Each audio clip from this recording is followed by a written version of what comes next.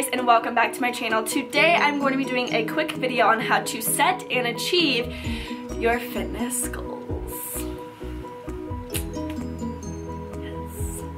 I know that for a new year, new you, new me, thank goodness, because 2015 sucked, ready for a fresh start, that a lot of people really set New Year resolutions to get healthy, get in shape, get fit, and I am here to give you little pointers on how to do so.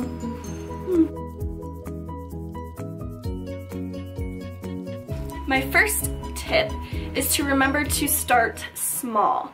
If you're 21 or you're 35 or you're 28, whatever age you are, remember that any bad habit that you have that you're trying to get rid of, fitness-wise, you've been doing that bad habit for your entire life. So to move forward, you need to start small. For me, when I started, I made sure to just I want to just cut one thing. I know eventually I need to start eating healthy and healthy and healthier, but to begin with, I just wanted to cut out soda. It takes 21 days to break a bad habit. So I did it, 21 days, now I'm going on 2.5 years without soda, and trust me when I say, homegirl over here was a soda addict, okay? A large Coke in a styrofoam cup from McDonald's every day, maybe even sometimes twice a day.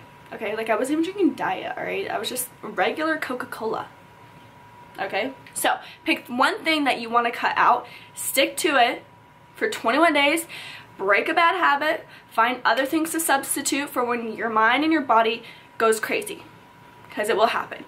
And that's why starting small is important, because if you break every single bad habit that you have, like eating candy or drinking soda, drinking alcohol, like whatever you are doing, if you cut all of that out, you will not achieve your goals, because your body and your mind, you will go crazy. Moving on to number 2, my next piece of advice is your workout schedule. So a lot of people think that you need to work out 7 times a day, you need to be in the gym for hours and hours on end, and that's the only way that you're going to get in shape. And that is so false. Okay?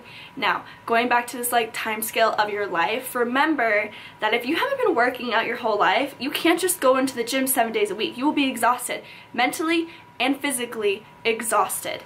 So, what I'm saying is pick 1, 2, or 3 days that you're going to dedicate to go to the gym. And you're not going to be in the gym for 2 to 3 hours. You're going to be in the gym for 1 hour to an hour and a half, tops. My third piece of advice is as follows. Be patient. Trust me, this is coming from my heart. Getting in shape and getting fit and living this healthy lifestyle, it takes patience, because you're not going to go to the gym for 1 week and then see results. You know, it's little changes in your life that are going to make those little changes in your body, and that is where the patience comes in. Do not get discouraged. You will see progress. Your abs will start showing. You'll see like your arms get less jiggly. Look, muscle still jiggles, okay? Your legs will get less jiggly. You'll feel better in your clothes. Those are the things that you have to look at. Be patient.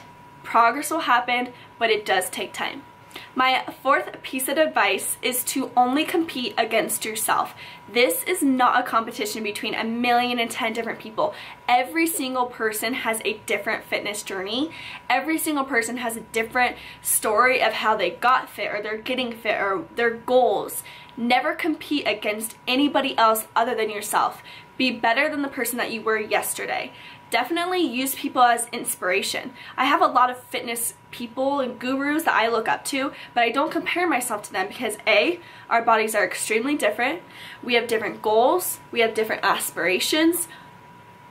Use them as motivation. You see them posting like that cute booty pic, okay, like I'm gonna go work on my glutes because that just inspired me to get a better booty.